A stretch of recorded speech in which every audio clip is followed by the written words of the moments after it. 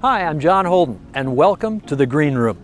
I'm here in Orlando, Florida, a tourist mecca that attracts over 60 million visitors a year, because what happens here is the intersection of energy production in the 21st century, as you're about to see.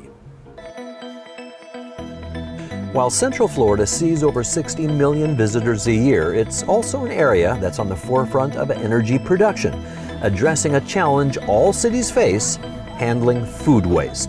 In fact, food waste is one of our country's greatest challenges.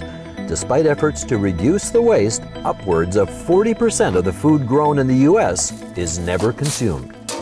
Concern for a lot of local communities. Here in Central Florida, food waste is generated at approximately 24 pounds every second. So that's 1,000 tons every day to landfill. That's quite a lot of waste you're talking about there. So we're here in Central Florida to partner up with Caterpillar, our partners, and the local industries and companies that are on the forward-thinking side of this issue.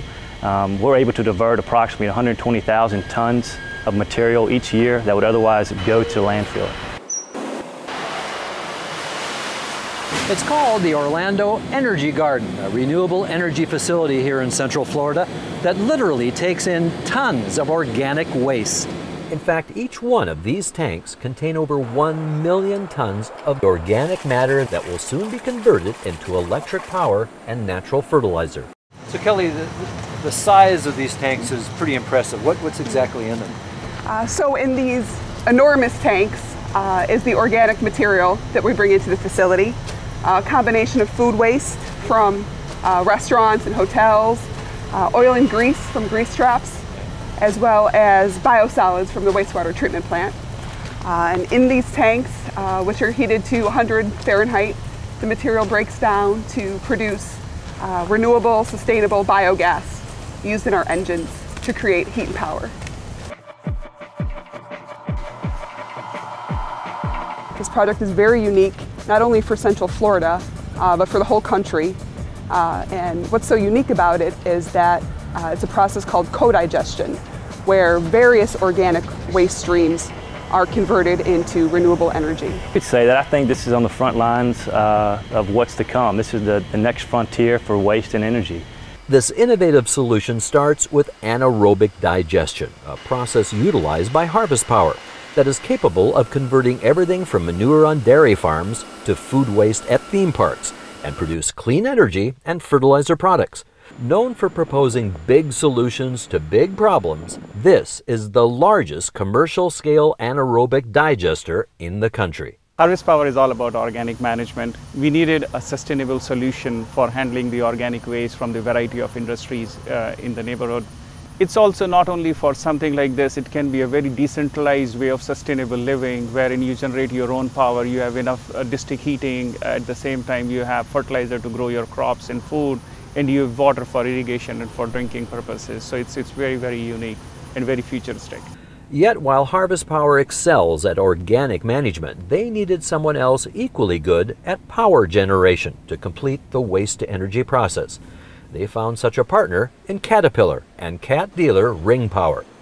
The renewable biogas that is created is about 60% methane, which is then captured and used to power 2 Cat generators on site that have been configured to run on biogas.